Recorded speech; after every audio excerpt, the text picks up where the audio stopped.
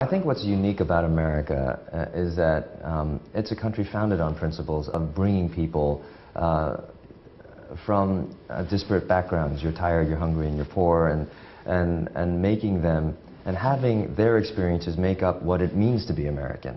In that sense, it's unlike any other country. It's a country whose values, I feel, are made up of the people who live here and the people who came here.